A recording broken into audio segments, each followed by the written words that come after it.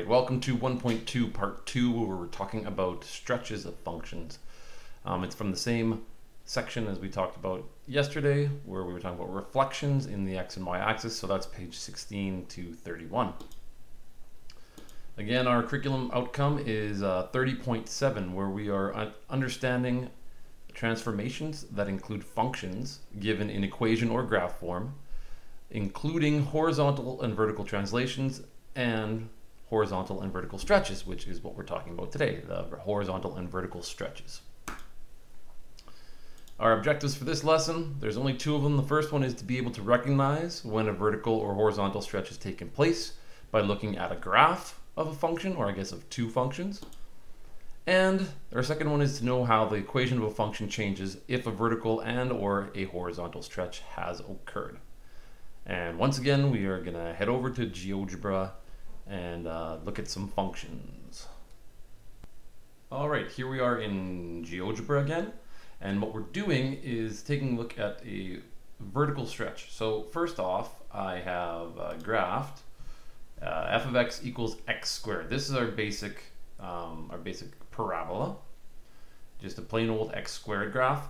And note, I've tried to draw attention to four main points on this parabola.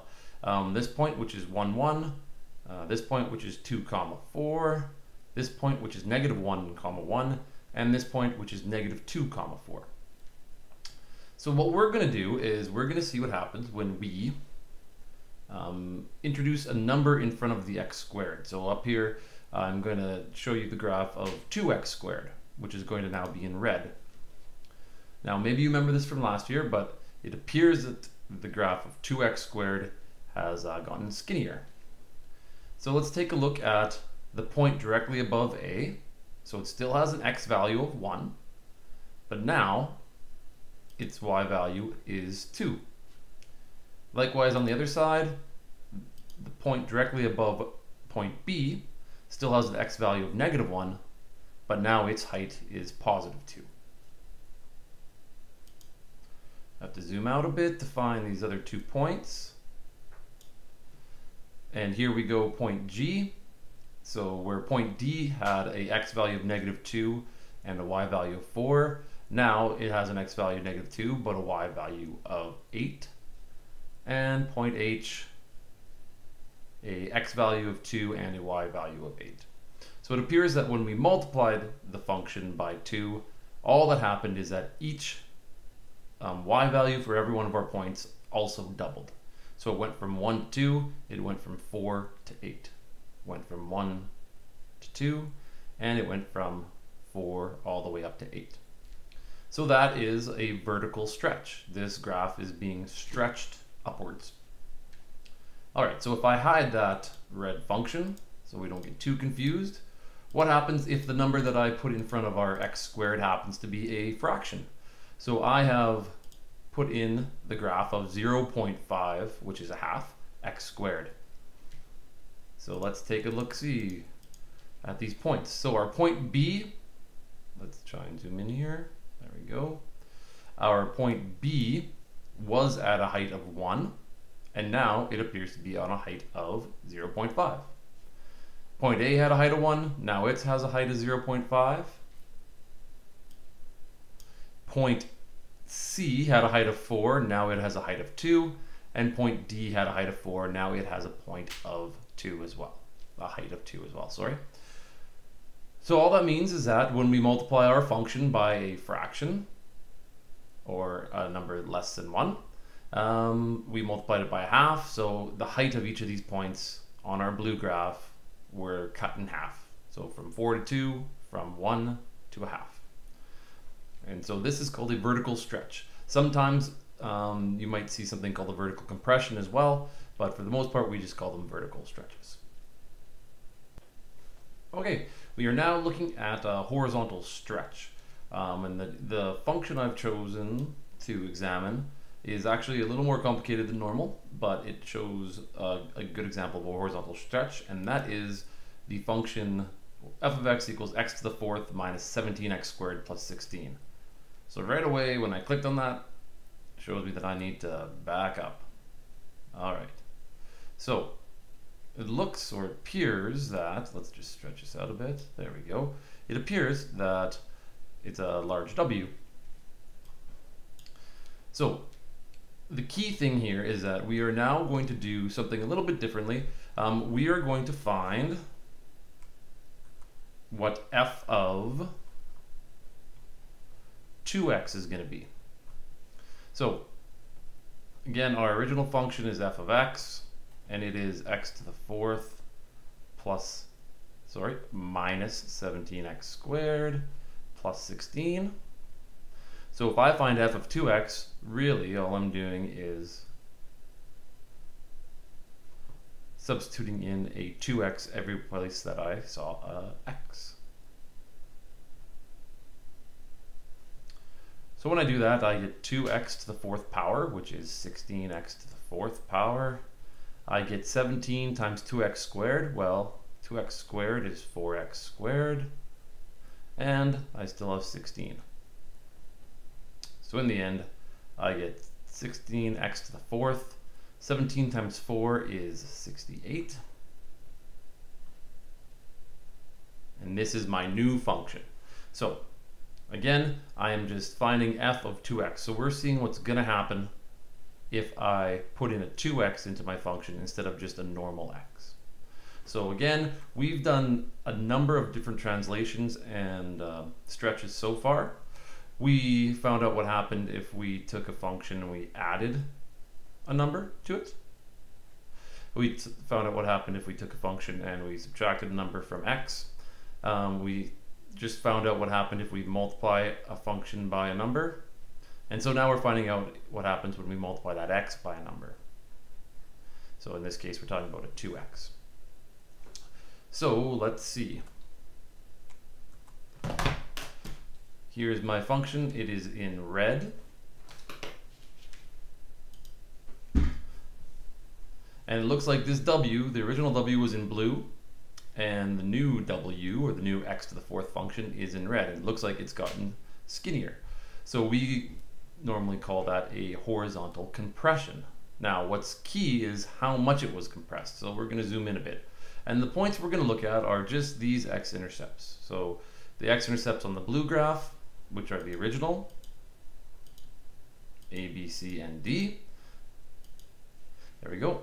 And so the original x-intercepts were -4, -1, 1, and 4.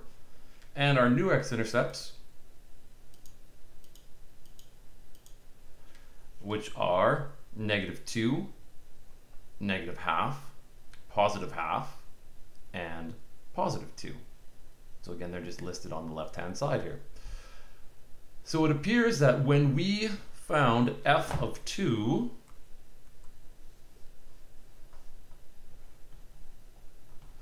f of 2x, sorry, what happened is that our graph got skinnier.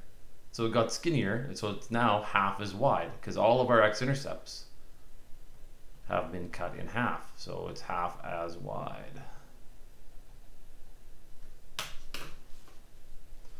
And that's what happened when we put in an f of 2x. So I guess we'll see what happens, and maybe you have a suggestion in your head of what's going to happen when we find out what f of half x is. So what we're going to do is change our function. So get rid of the red one.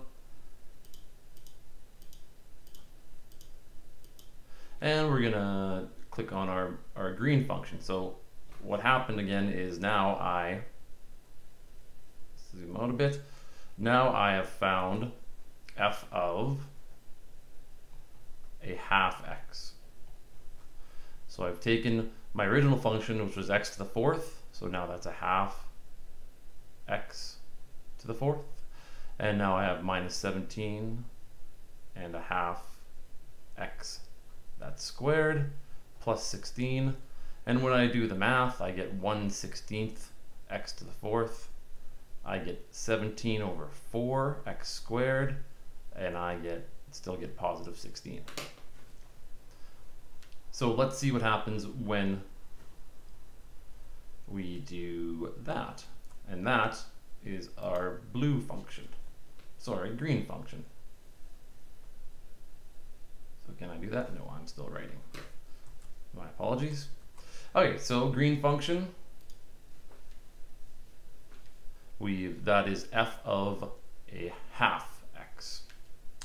Taking a look at some important points again, this x-intercept was 4, it's now -4, now it's at -8. This one is at +4, now it's at +8. This x-intercept was at 1, -1, now it's at -2. And this one was at +1, now it's at +2. So it appears that when we threw a fraction inside our brackets, so when we found f of a fraction, so f of a half x, it appears that our whole graph has become twice as wide.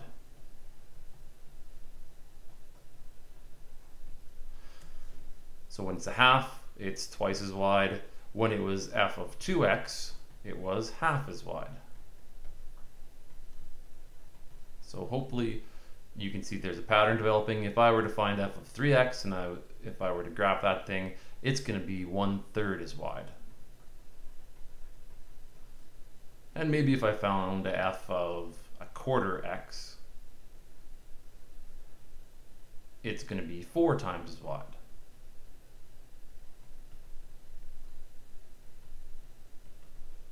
So you can always do that. Now you have access to this fancy program, GeoGebra. You can always find out these functions, plug them in, and see what happens. Okay, in summary, we say that a vertical stretch takes place of a factor a when the function f of x is multiplied by a constant. So the whole function is multiplied by a constant a. So it would look like a times f of x. So this could be like a 2, a 3, or 4. And that's what stretches it out vertically. Note, if a happens to be a fraction that's greater than 0 but less than 1, okay, so that's a fraction like a third or 2/3 or 5/6 or a half or whatever, then the function undergoes a vertical compression, so it kind of gets squashed. We say a horizontal stretch of a factor b takes place when x, which is inside the brackets, is multiplied by 1/b. So again, what we just finished with, if this was a half, that means that it's being stretched out horizontally by a factor of 2. If it was a third, it'd be stretched out by a factor of 3. If it was a fifth, stretched out by a factor of 5, etc., etc., etc. Note, if b happens to be a whole number, so in front of the x, that is a whole number, then the function undergoes what we call sometimes a horizontal compression by a factor of 1/b. So if that was the number 4, then it would be 1/4 as big. And finally, we've got our assignment. It's on pages 28 to 31, just like the last assignment. So any questions that you haven't done, you could definitely do, and dealing with horizontal and vertical compressions and stretches. And once again, I will see you in class tomorrow.